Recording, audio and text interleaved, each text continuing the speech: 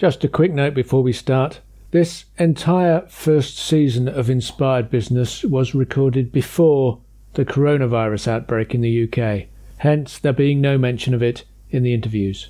Thanks. Enjoy the podcast. Hello and welcome to Inspired Business, the business podcast from the University of Derby.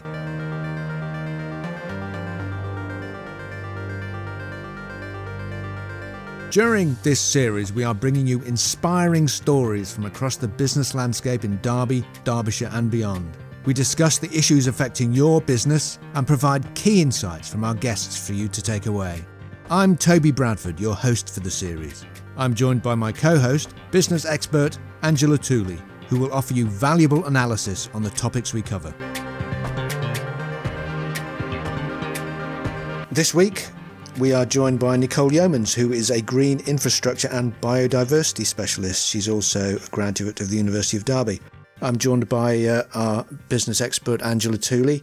Angela, the world is being ever more focused on the environment and what we are doing to it and how we can improve it. It's interesting that we are talking to Nicole this week. Yes, it is. Nicole's job title just completely blows my mind because it just reminds me what a fast-paced world we are in. I don't know about you, but I've never met anyone before in that sort of role.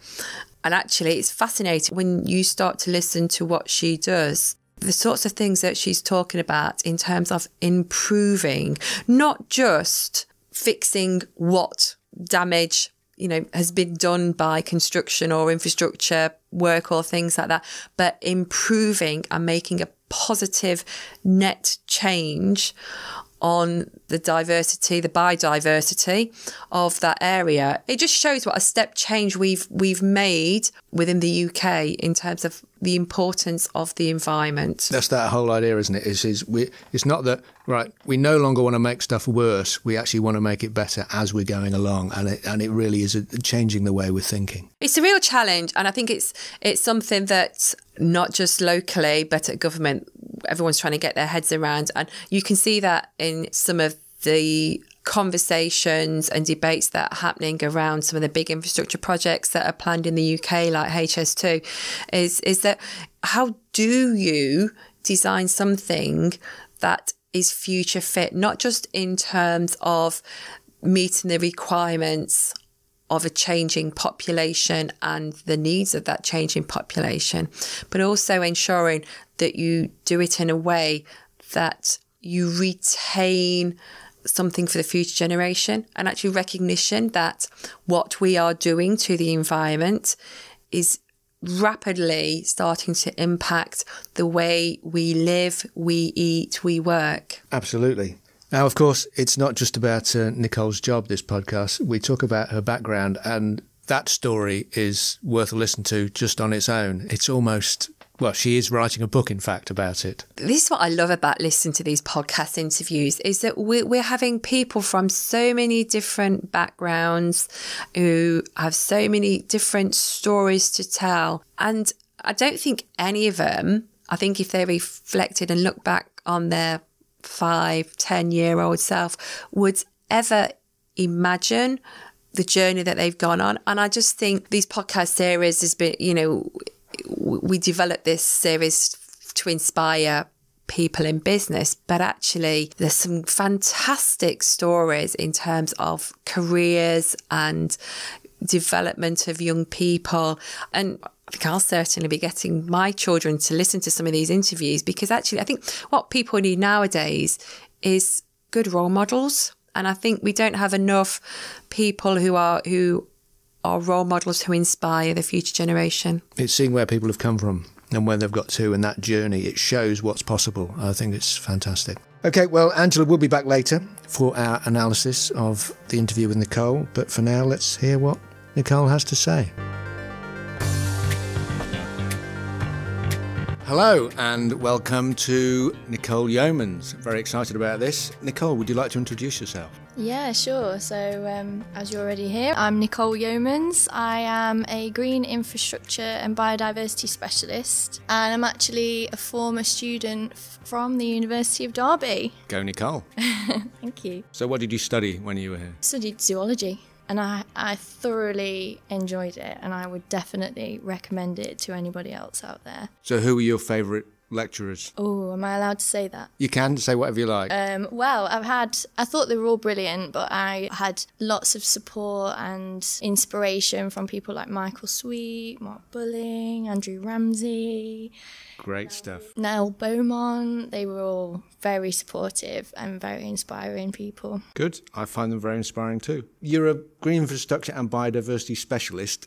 Who do you work for? I work for AECOM or AECOM, depending on which side of the pond. Oh, that's what it is. It depends because it's quite a big company, isn't it? So yes, what is AECOM or AECOM? What does it do? Well, it stands for, and I have to always check this, Architecture, Engineering, Consulting, Operations and Maintenance. So in kind of one swoop, you get an idea of exactly what it is that the company does. That's everything, isn't it? Everything. Surely? It's a global company. It has nearly 90,000 employees. It works in over 150 countries worldwide. I believe it began as an oil refinery back in the 60s, and then it moved into buildings and construction. Right. And kind of evolved into the AECOM that we know today. So it's a global company, but in the UK and Ireland, it has 3 markets which it focuses on, and that is civil infrastructure, buildings and places, and environment and ground engineering. Was that where you That's where I sit, yeah. Ground engineering, it covers a range of disciplines. These can vary anywhere from the water environment, archaeology, landscape architecture, acoustics, and ecology. And ecology is the discipline that my team sits within. Recently, we actually won the award for Large Consultancy of the Year from the Chartered Institute of Environment and Ecological Management in the UK for ecology. So we work with a wide range of clients, and yes, they quite often within our team we work with Highways England, Network Rail for large infrastructure projects. Right, okay. I'm part of the green infrastructure team, so we're a new and growing team within ecology, which is, it's always nice to be at the kind of the forefront of new and exciting roles. So we basically look at providing nature-based solutions that work across disciplines. So when you say nature-based solution, using nature to help solve the problem, I don't know how that would work. Yeah, so basically that might be, for example, creating a green bridge where you could have your normal box standard concrete bridge, but instead you look at it at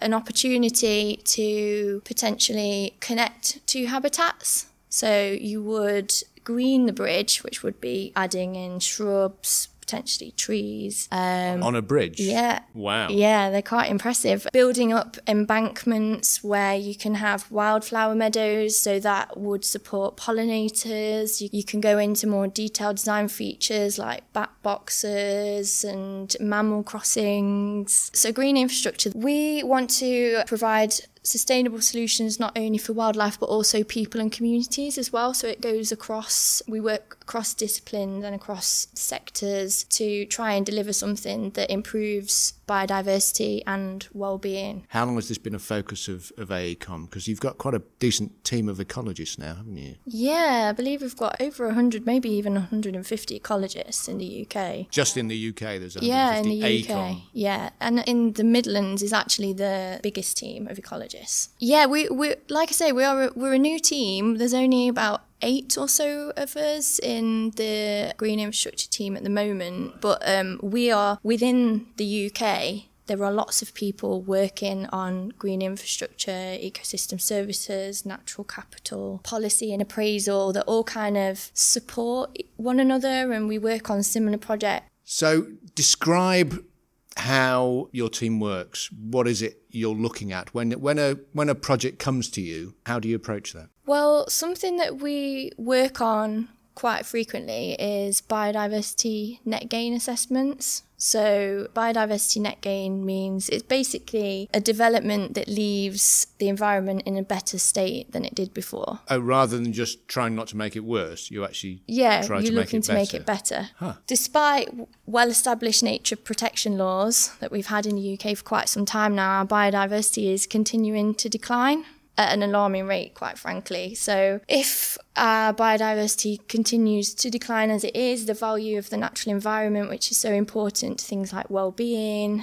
our economy, and flood mitigation, clean water, crop pollination. Flood mitigation, we noticed that. Yeah, we know about that recently. That. Yeah, we've seen that recently. And climate regulation. So we all depend very much on biodiversity. Things like land use change and development, that can have a negative impact on biodiversity. So by incorporating a principle of net gain, biodiversity net gain, new development can actually enhance the natural environment and deliver long-lasting improvements for biodiversity and people. What that actually means in practice is that something that's fundamental is that you would first off apply what's called the mitigation hierarchy to a development, where you would avoid making significant impacts to the environment. You would minimise those significant effects. And in terms of net gain, you would look to restore or enhance what you have on site. And then if that, you could do restoration and enhancement.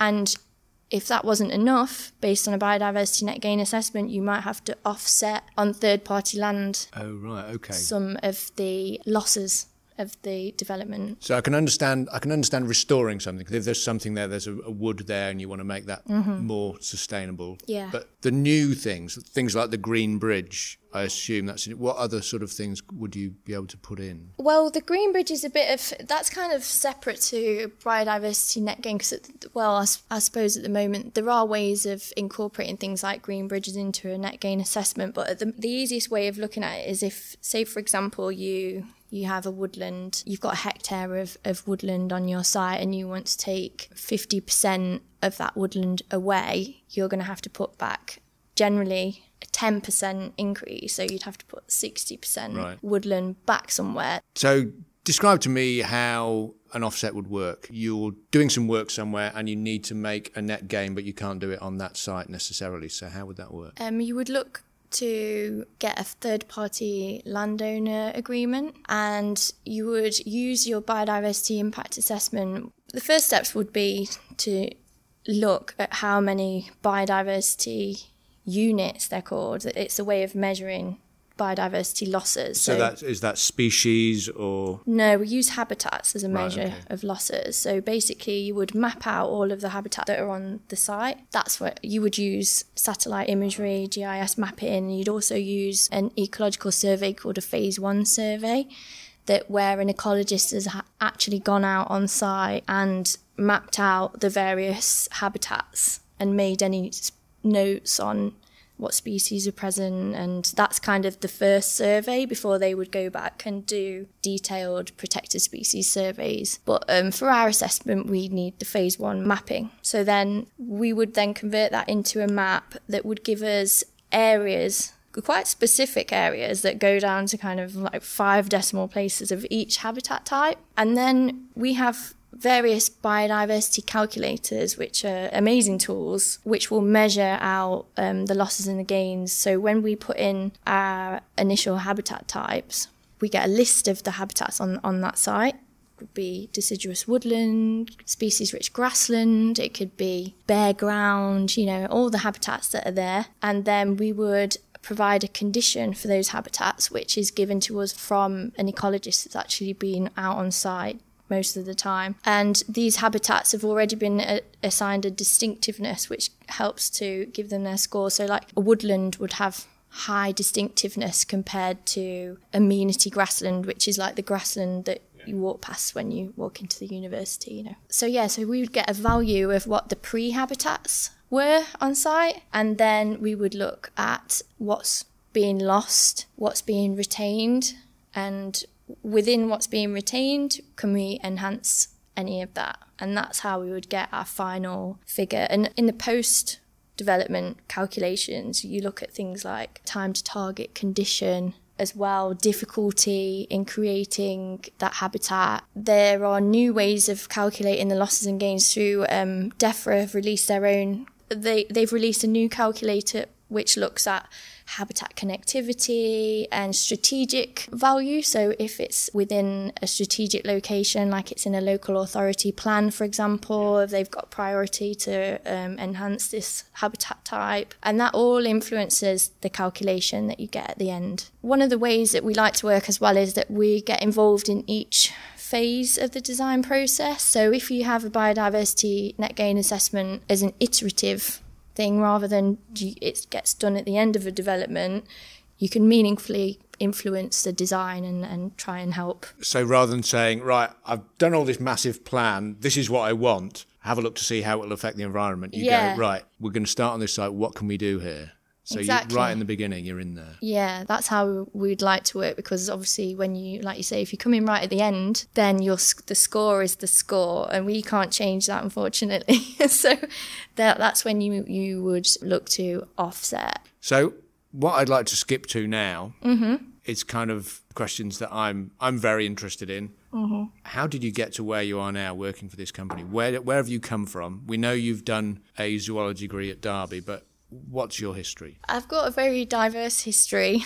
I am the daughter of a reptile expert. So my dad used to actually have Europe's first ever reptile farm in the 1990s. So in Nottingham. In Nottingham. Which is obviously an interesting place for us to have a herpetological expert and a reptile farm. So yeah, as a child, I grew up on a farm which had rooms and rooms and rooms full of leopard geckos, chameleons, corn snakes. It was just amazing, absolutely amazing place to grow up. And then we also ended up diversifying into farming crickets and locusts, which is also bizarre. So I kind of was a sponge to all of my dad's interests. I grew up loving animals. I was very... but not just cows and sheep and dogs and cats. Yeah. Venomous snakes, alligators, cobras, you name it, black mambas, we had it all. So yeah, I was inspired by my dad growing up and had a love of animals. My dad was very influential on my interests and my personality. And yeah, so I'm actually writing a book about him. The book is called King Cobras in the Living Room. And because you had king cobras in your living room. Yes, and in Nottingham. In Nottingham, yes, and it's basically a memoir about my dad's life.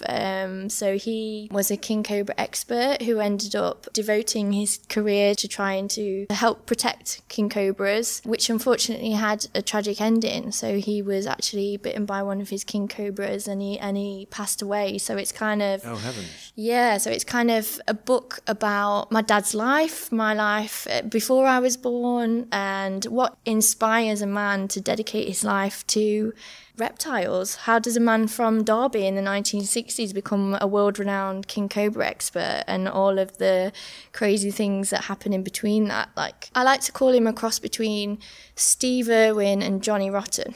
So that was the kind of personality that he was. Okay. So there's it's hopefully an amusing and inspiring story of my life with my dad. And he certainly inspired you. He did, yeah, he did. So yeah, I'm just working on that at the moment. That's what I do in my spare time. I didn't go to university as a teenager. I moved to Spain instead. And when I moved to Spain, I worked with the head of reptiles in the south of Spain at Fuengirola Zoo, which is a fantastic zoo where they were one of the first people to breed the false water gharial, which is an amazing crocodilian that's from Malaysia, which is very, very rare. But yeah, so while I was working at the zoo there, I got opportunities to do things like help train Komodo dragons.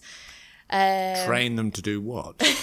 Well, they wanted to be able to move the Komodo dragon safely. So this amazing creature called Rayo, I believe, was about 4 foot even when he was a young juvenile, and his tail was about 2 I'm just foot. picturing that in this room. That's quite on the table. That's quite a big thing. Quite some size. So they wanted a way to be able to train him almost like a dog. So we used to go in to cage and we'd train him to tap his nose on a red ball that was on the end of a long stick. So once he tapped his nose on the red ball, we'd give him a mouse, which was what he ate, a defrosted frozen mouse. So eventually he would become trained that if he followed the red ball wherever we needed him to be, so from one side of the cage to the other, so we could safely contain him for whatever reason. If we needed a vet to come out, for example, which we did once, I actually had to go and help with him having an ultrasound because he had digestive issues. Well, that was another day at the zoo.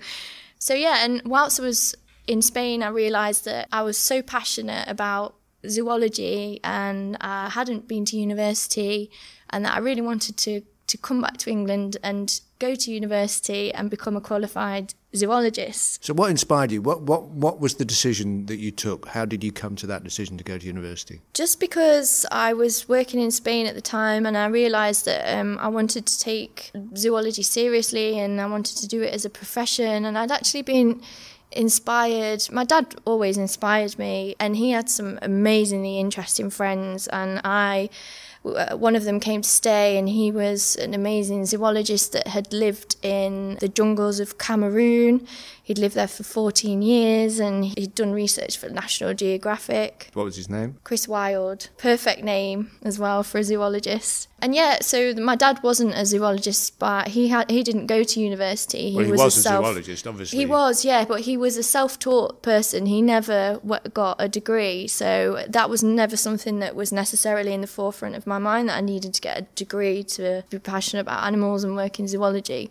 But then I met Chris and I was like, this guy is amazing. He's so inspiring, all his tales. Looking for gaboon vipers that have the longest fangs in the snake kingdom, researching giant frogs, all these incredible tales. And he definitely influenced my decision to be a zoologist and to get a degree and to come back to England and take academia seriously. So because I didn't follow a traditional path, I had to kind of do extra exams, and it took a bit longer than I would have liked. But then that's when I ended up at the University of Derby. And then when I got here, then my world was completely blown open because I suddenly started to find interest in bacteria and did a complete U-turn and went from loving, which I still love them, but I was very much interested in microbes and genetics once I got to university. Went from enormous lizards to things that you just can't see at all. Yeah, and also the marine environment. I've always loved marine biology, so that's how I ended up getting to know Michael Sweet. So who is our marine specialist who does a lot of work with corals and things like that. Yeah, he's a coral reef expert and a molecular ecologist, and he's a very interesting man. And yeah, so whilst at university, I went to the Maldives to research coral reefs out there on one of Michael Sweet's research trips, which, you know, you had to twist my arm to get me to go to the Maldives. It was such a hard life in the Indian Ocean. It's just fascinating, especially the research on coral reefs. You know, there's such an incredible habitat, and they're decreasing at an alarming rate. And yeah, I was always passionate about the marine world as well. So it was just a great experience to come to university. And you don't know where that experience can take you. I've met some amazing people as well. Some of my friends that I went to university with, they've gone on to have fantastic careers working for the Sanger Institute for Genetics and all sorts of amazing things. So it was just a brilliant experience, and I would highly recommend it. When I finished university, I was looking for a marine-based role, and I was lucky enough to be accepted into a position as a marine planner, working for the Marine Management Organisation. A marine planner, what does a marine planner do? Well, my role consisted of policy development for the South Marine Plan. So the UK was split up into marine plan areas. So I was lucky enough to be based in Poole in Dorset and worked on the south Coast Marine Plan, which was a complex area because it had one of the busiest shipping channels in the world. First off, it went from the River Dart in Devon all the way to Folkestone, and it covered an area of 20,000 square kilometres. So it was a huge area with, like I say, one of the busiest shipping channels. It had 60 marine protected areas, as well as military activity on the coast and a UNESCO World Heritage Site. So it was a very complicated area to provide policies which, meet social, economic and environmental. So you're having to work out a plan for all this area. Is that just the water or how it affects the communities? Well, it goes from all the way up the tidal extent of rivers, so anywhere that's influenced by the sea. So the tidal extent up rivers all the way out to the exclusive economic zone, which is where we border in the South Marine Plan, France, Jersey. So they span huge areas, and obviously it's very complex, and there's a lot of different needs. So we had policies, social policies on fishing, we had environmental policies on marine protected areas, there were policies on oil and gas extraction and aggregate extraction, which is like the sand and stones which we use to build. So obviously even aggregate policies have influence across the whole of the UK construction industry. Which is kind of, you're going from bacteria to many more things. You're not just looking at the marine life. That's what I really enjoyed about that role, actually, was having a wider perspective on things, because I think sometimes you can get blinkers on and just focus on one single thing, and that's also brilliant to be a specialist. But it was nice to go back and look at the whole of the marine area and all the different people and disciplines. And so you've gone from your tiny little blinkers looking at microbes to a massive expansive thing, which takes you back to AECOM, I suppose. It's a large company that spans the globe, covers a wide range of disciplines. So how important do you think it is that people like you exist within large companies like AECOM? I think now that there's a complete paradigm shift, that large companies wouldn't be without people that work in the environment sector, because I think it adds so much value, and it's so important in terms of risk and resilience and future proofing, and that's kind of the world that we live in now. We can't just push environmental sustainability under the carpet, and I think any big company understands that.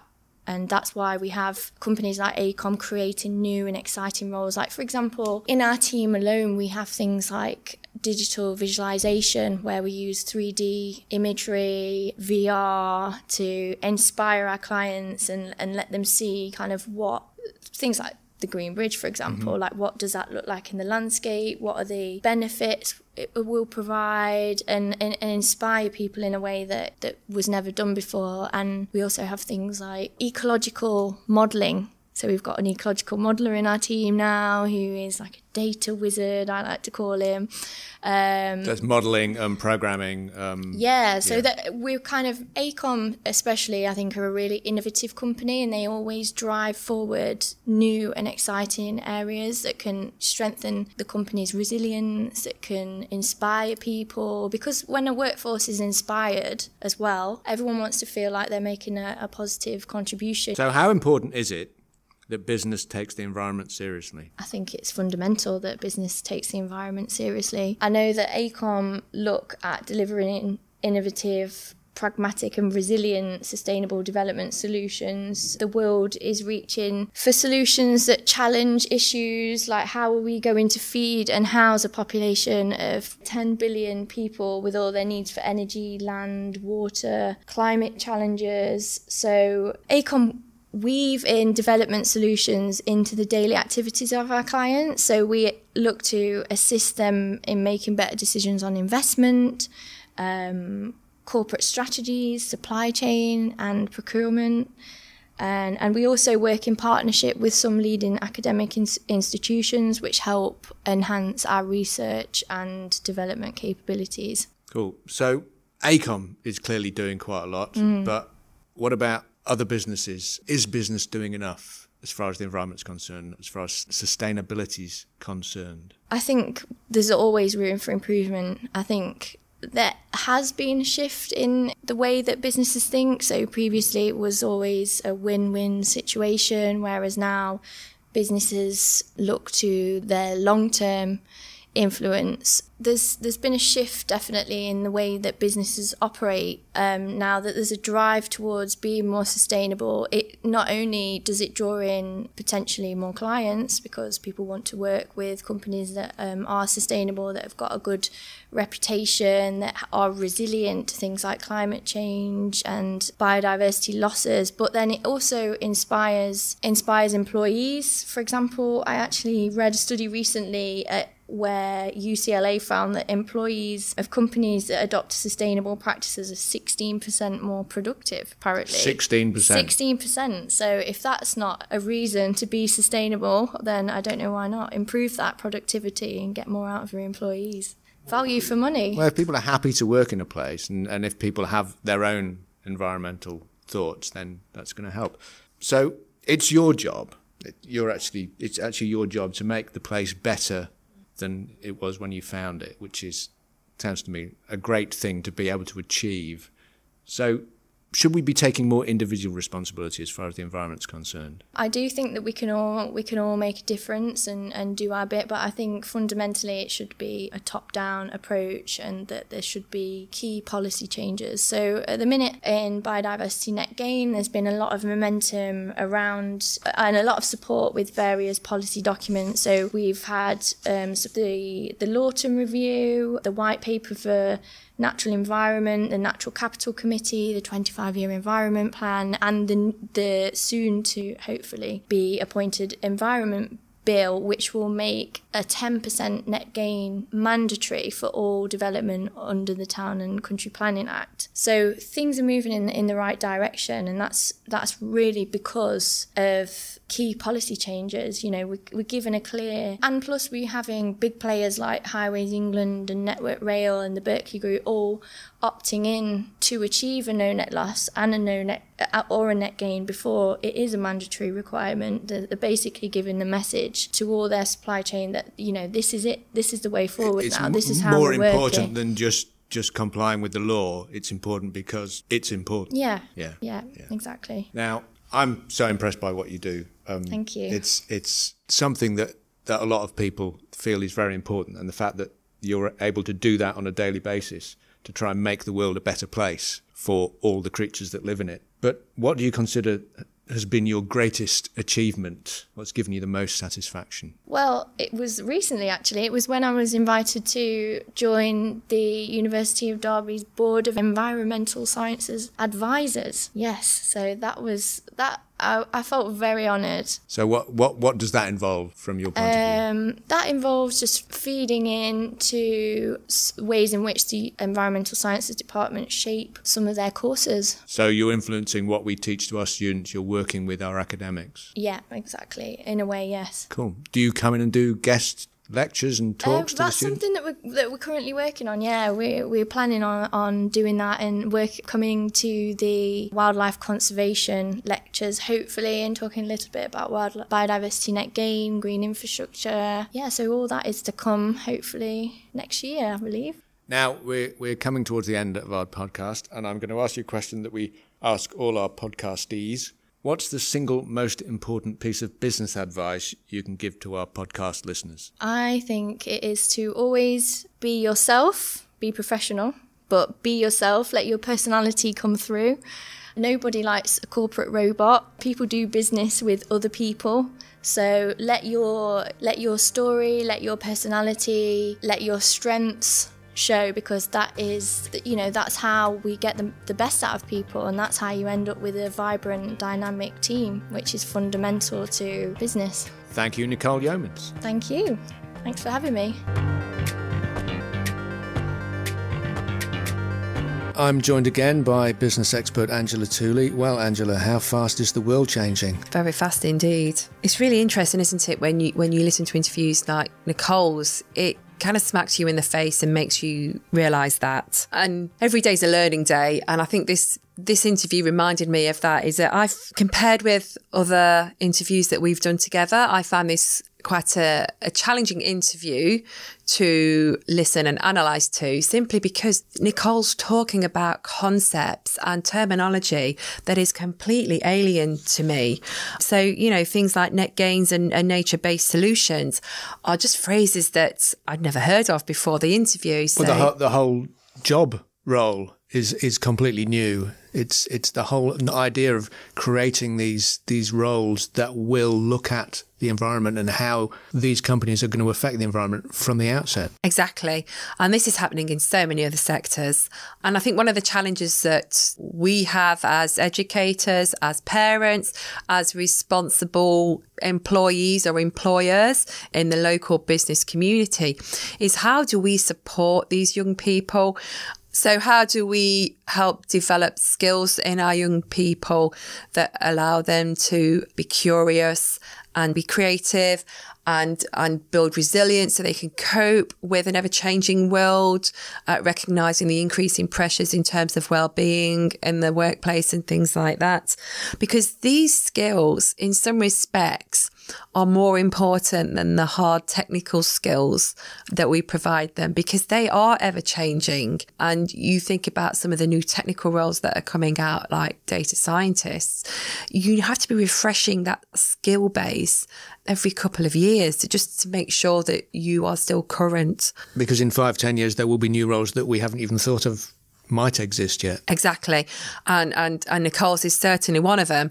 And I don't think Nicole, when she started, I think it was a zoology degree, ever really contemplated where she would end up. And by the sounds of it, it's a fascinating and interesting career that she's fell into.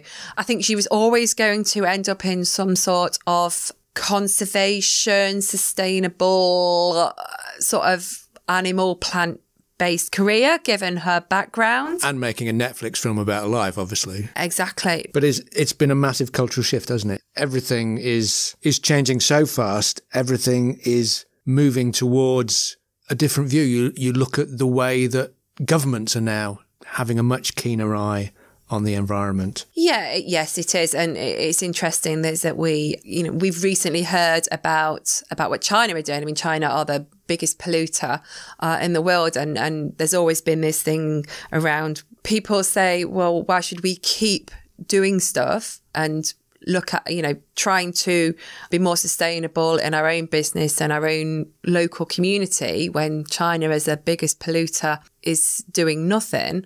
Even that's now changing. So recent announcements from China about single-use plastic being phased out from the end of 2020 is a massive step forward. And that's because, I'm sure it's become because of pressure from other governments, from their own people, and actually just seeing the effect that is starting to have. That is the thing. It's personal pressure from the population, pressure from the consumer, pressure from the workforce. I mean, the interesting statistic that Nicole brought out, that companies that have a sustainable policy, their employees feel 16% more productive. Undoubtedly, there are lots of what I would call soft benefits to a organisation or a business community being more pro-environmental, trying to be more sustainable. The problem that we've got at the moment is that because it's still in very early stages of evolution, there's not a lot of data around, research is limited. So actually, we're starting to see some statistics in terms of the amount of companies who are now increasing the amount of sustainable products that they produce. It's the biggest growing sector. So that low carbon consumer goods sector is the biggest growing sector and has been since 2008. There's statistics around that show, and Nicole's spoken about productivity, but there's statistics around that show that the highest performing businesses are ones that have some sort of sustainability agenda that they work to. It can certainly help you win new business. And one of the positive things that is being done is that in most now of public tenders, there's an increasingly large amount of score that it is assigned to you demonstrating your responsible business practices. So actually, when you are bidding for a piece of work for perhaps a local council contract or something like that, you have to demonstrate not only what your policies and procedures are, but also what you are doing, what you are actively doing. And so those sorts of things are starting to encourage people to do more. Because it is starting to affect the bottom line. It is starting to affect the bottom line. Yes. I mean, sadly, unfortunately, in many businesses, that rate of return on investment is still absolutely key. And we still see that at government as well, is that it's all well and good doing all these things, but ultimately, if it's not going to make a net positive impact on my bottom line, it's still a very difficult business case for many businesses to get over the line with their shareholders and their investors. I think it will change. I think one of the challenges is, and we touched on culture earlier, culture takes time. So a change in culture and that sort of transformation is a long-term process. And we've spoke about this on previous podcasts, but actually, particularly around low carbon and sustainability, things are happening so fast. People are struggling to get their heads around it, and mindset changes are really important. Because the general population, the consumer mindset is changing almost daily. You know, from one day you suddenly find some new information and now I'm going to be completely green. I'm going vegan. I want to buy an electric car.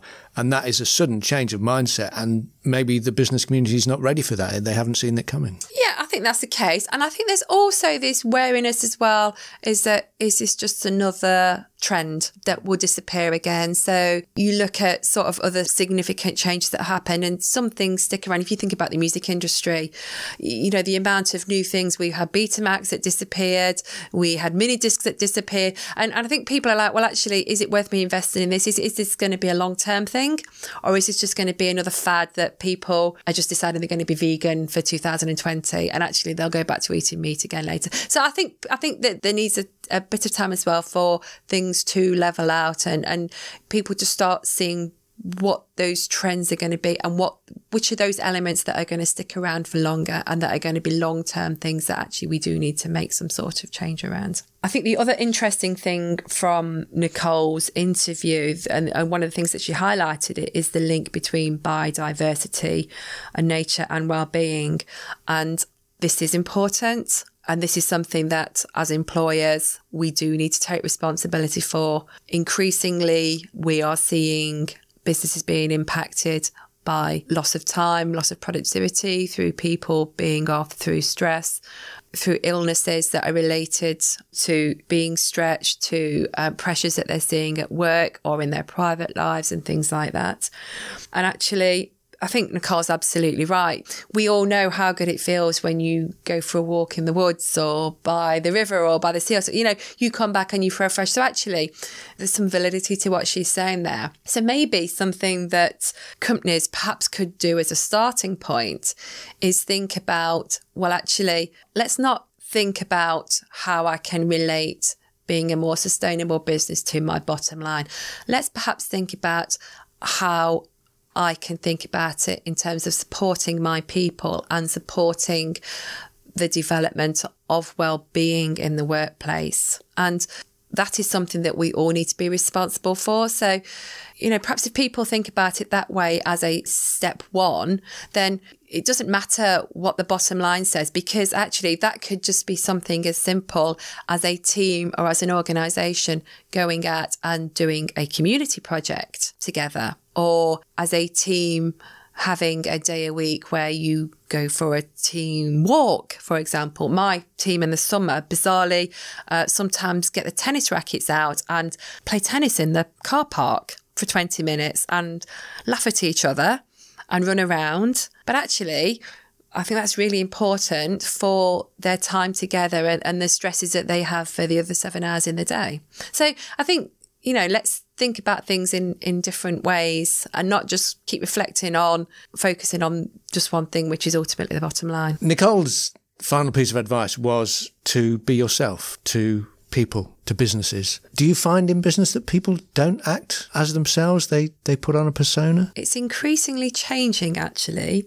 I think the new generation, we talk about Generation Z and millennials, I think they're a very different workforce, and I think their expectations in terms of what they expect from a career is certainly very different from mine and your days when we were starting out. And I think it's not just about salary that's an attractant to businesses.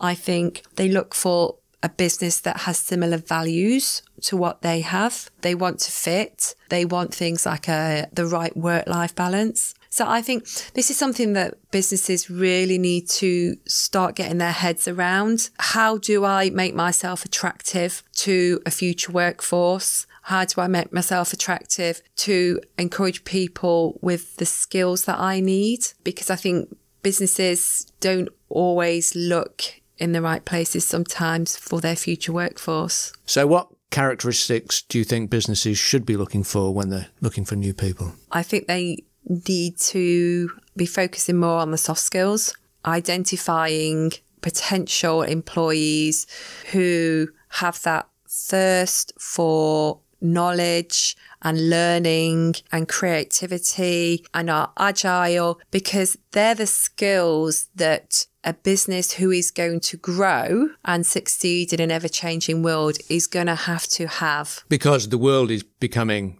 so flexible in a sense that, you need to have the people who can move with it and sway with it and bend with it. You can almost teach someone with those sorts of soft skills the basics of any role, but they're the skills that you can't necessarily teach them quickly or from a manual or a textbook. Well, thank you, Angela. And I'd like to thank Nicole Yeomans again for bringing some new ideas to this podcast. And I'd like to thank Angela Tooley, our business expert, who has helped us explore some of those. Thanks, Angela. Thank you. Next time, we'll be joined by Dean Jackson, the boss of Derby wetsuit specialist Hoob. You've been listening to Inspired Business, a podcast from the University of Derby telling amazing and inspirational stories from businesses in Derby, Derbyshire and beyond. Please subscribe to the show wherever you get your podcasts. Leave us a rating or review and tell a friend who might also like to listen. Also, if you'd like to be a guest on a future episode of the show, please get in touch. You can find contact details and more information about the series at derby.ac.uk/inspired business. Thanks so much for listening. We'll catch up with you again very soon.